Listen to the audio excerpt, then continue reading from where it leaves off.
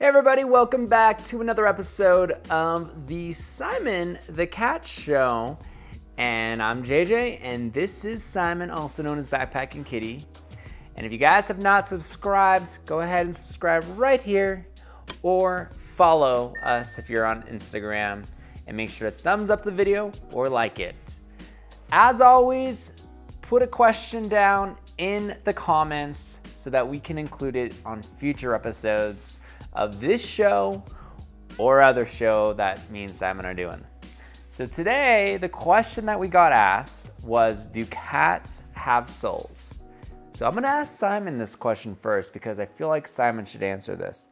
Simon, hey buddy, I wanna ask you a question, okay? Can you look at me, please? Look at me. Look right up here, right in my eyes. Do you have a soul? Well,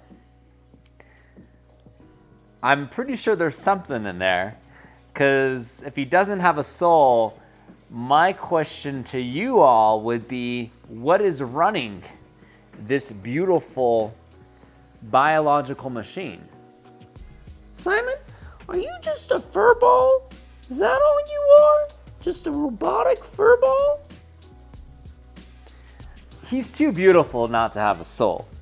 So the way that I'm going to answer this question is, it's not something necessarily you can prove. I mean, unless you have a way to prove that people have souls themselves, how can you even prove that animals, specifically cats, have souls?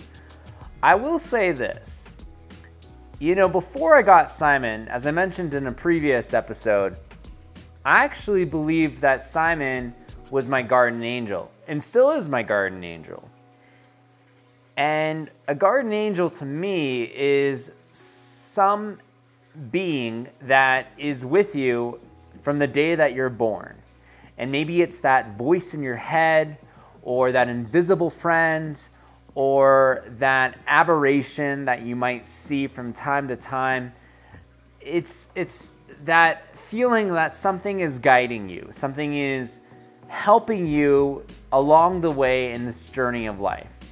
And before I got Simon, I felt that I had a guardian angel, and my guardian angel's name was Simon. And when I got Simon, I knew pretty much instantly that my guardian angel was Simon. Now Simon, hey buddy, I want you to sit down, okay?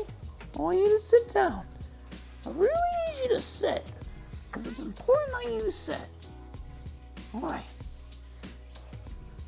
Looking at Simon, he might look like a normal cat. I mean, he's definitely stunning. Aren't you? You're a very stunning cat, aren't you? I think he even deserves a treat. Do we have a treat for him? I'm gonna get Simon a treat. I'm gonna show you guys that Simon has a soul. I mean, how can I prove this? Well, I can just show you that this cat is quite intelligent, and he has something more than a glimmer. Ain't that right? Okay, we got some treats for you. Baby, I want you to kiss me, okay? Look what I got here. I'm gonna give you a treat. I'm luring him in with the treat here. Kiss me right here. Is that all you got? What about little paw? Come here, paw. That is so nice. Could a cat without a soul be able to give you a paw like that? I don't know. I would question that. I mean, is it just his brain that's telling him to shake my hand? Is it just his primitive brain, his pineal gland inside of his pinecone head that's saying to him, I'm going to do a trick for a treat? Kiss me here. What about here? Kiss me. That's kind of a kiss. Oh.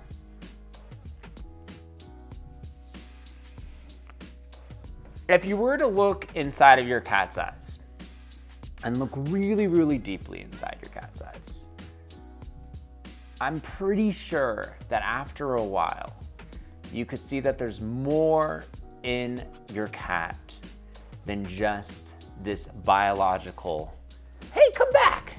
I mean, cats do what they want to do, right? Simon leaves when he wants to leave.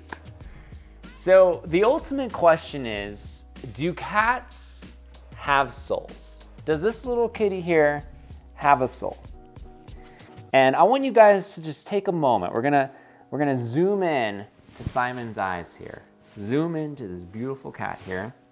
And we're gonna really take a moment here to see if he has a soul, okay? Let's look right into his eyes. Get very close into his eyes. As close as we can. We're going to see if we can see Simon's soul.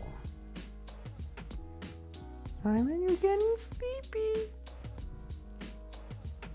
You're getting sleepy. So we're going closely into his eyes. And I'm curious if all of you out there, if you might be able to see Simon's soul. Now, if cats in fact have a soul, then that would mean that maybe perhaps they have an afterlife. Whether you believe in heaven or believe in some other form of afterlife. If cats have a soul, that means they have an afterlife as well. Which means there's probably a good chance that a cat could even reincarnate into something else in the next life. Whether it be another animal, another cat, or maybe a human. Have you guys ever felt that your cat might be your soulmate? I mean, if you believe that your cat's your soulmate, then that would mean that your cat has a soul, because in order for your cat to be your soulmate, that means your souls are connected. But if your cat doesn't have a soul, then how can your cat be connected to your soul, because your cat doesn't have a soul? So, and then that goes also with cats going to heaven. How can a cat go to heaven if a cat doesn't have a soul? And how can a cat reincarnate if a cat doesn't have a soul? So these are all really important questions, because without a cat's soul, you just can't answer the rest of them. They can't exist.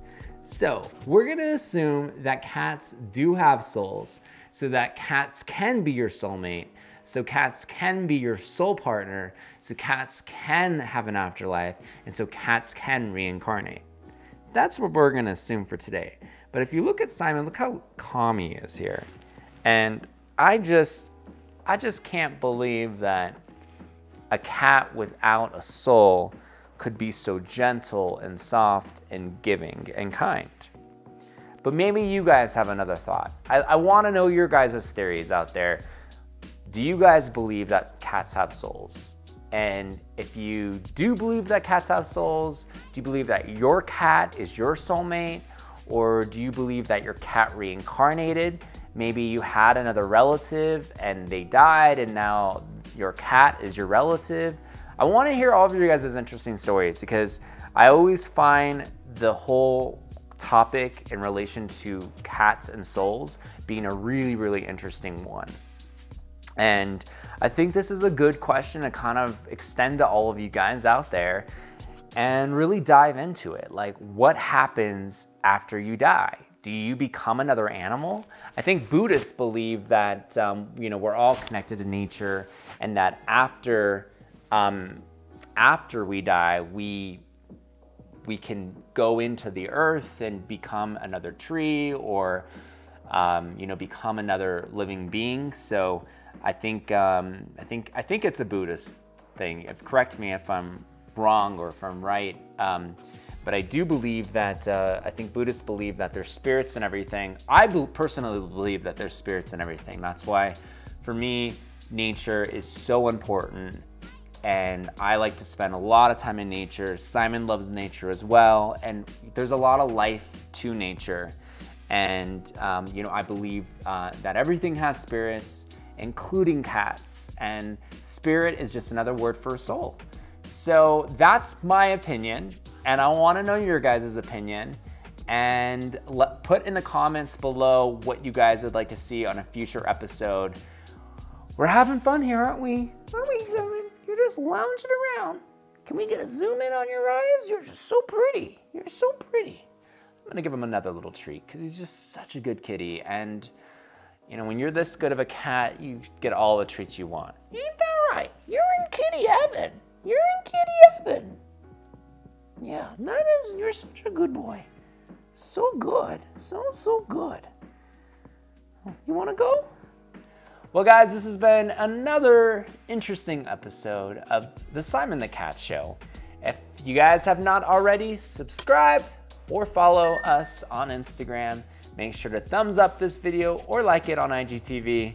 And Simon, it's time for us to go. Goodbye.